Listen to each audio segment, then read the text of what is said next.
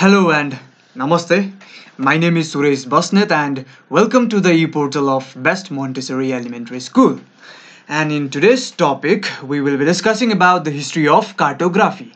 Cartography is the art of making maps. We already know that. So, the process of making map was never an easy task. In this topic, I will cover how maps making and navigation have progressed over the time. I will go with the help of a timeline. When I say timeline, you have to understand that it means the sequence of events. And in this topic, I will be showing how slowly and gradually, one by one, the process of cartography, or let's say making of map, started. You all can imagine yourself how difficult it is to make a map. Just imagine you yourself in a place where there are no maps about it, or let's say no people know about that place. Is how would you feel? How would you know the structure, the area of that map? How would you evaluate, how would you illustrate that area into a map? Obviously it would be very difficult, yes, but thanks to our ancestors, they have done great in order to make this map in our hand, in order to put that map in our hand. Now we have varieties, we have different types of maps. It all started in 6700 BCE. BCE stands for before the common era, or sometimes we can also say before Christ. All right, it all started in in 6700 BCE.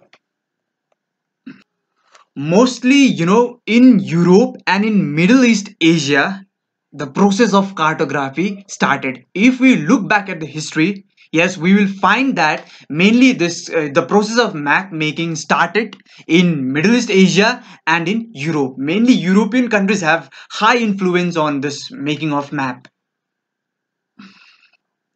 6700 before the common era, the map of Catalhook. So this is actually a wall painting, which was found in Ankara, Turkey, and it is supposed to be a settlement of 80 houses and a local mountain. So this is believed to be the first map. Now we have Babylonian clay tablets, which Babylonia at present it is in Iraq. Okay, so this is a clay tablet which was found in Babylonia, as you can see here. And by comparing with this map, with this illustration, they found a map here. In 600 BCE, Pythagoras, a mathematician, he determined that earth is a sphere. He gave the concept that earth is spherical in shape. But it was in 350 BCE that Aristotle, he settled the discussion. He actually proved that earth is spherical in shape. He took the idea of Pythagoras and he proved that earth is spherical in shape. In 200 BCE, Eratosthenes determined circumference of Earth, established, he also established coordinate grid. So grid, we already know, yes, it is a combination of longitude and latitude. So in 200 BCE, Eratosthenes, he determined circumference of Earth. Circumference of Earth means the area of Earth. All right. So he also determined the coordinate system. In 150 BCE, Hipparchus created early system of latitude based on the sun. With the passing of time, gradually, from BCE, now we are here in AD, Anno Domini, alright? So 150 AD. Ptolemy creates world map with coordinates for 8,000 locations. Obviously, Ptolemy, he was an astronomer, and actually with the help of those previous ideas by previous astronomers and mathematicians, he created world map with coordinates, the combination of longitude and latitude for 8,000 location. there was this huge, huge impact of Roman Empire, mainly in Europe, all right? So after the fall of Roman Empire, actually after this, after Ptolemy created world map with coordinates for 8,000 location, after this, discovery, or let's say invention, there was this fall of Roman Empire, and after that, there was a real progress in Middle East Asia. Actually, the in Arab world, in the world of Arab, yes, there was this real and more fruitful origin of impact and origin of cartographic maps.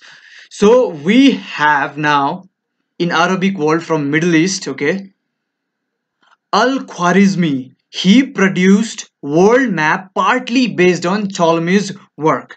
In 830 AD, Al-Khwarizmi produced world map, and he took that idea from Ptolemy, definitely. One important thing is that when there was real progress in Middle East Asia, they definitely took idea from the European influence. In 1030 AD, Al-Biruni develops triangulation. So when the Roman Empire collapsed, there was this dark ages in Europe for for huge number of years. But slowly and gradually, there came a period of renaissance, let's say rebirth of Europe, where in that period people became very creative. I'm talking about the context of Europe now, okay? So in after that collision of after collapse of Roman Empire, yes, there was a period of renaissance, means the rebirth in Europe. And in that period there was a lot of proactive and innovative things. In 1375 AD, Abraham Crescus produced world map using Portolan maps. Portolan maps are the early marine maps, okay? Portolan maps are the early marine maps. When I say marine, ocean water mainly, all right? Ocean. Marine means ocean. Ocean water bodies. So in 1569 AD, Gerardus Mercator publishes his first projection for navigation, similarly and so on. You can look at this various points now. In 1884, International Meridian Conference chooses Greenwich, which is in England, as the prime meridian. Slowly and gradually, all this process developed, and in the late 1900s, high quality maps produced from aerial and satellite imagery and geographic information systems, GIS. The full form of GIS is Geographic Information System. GIS also, a global positioning system, GPS.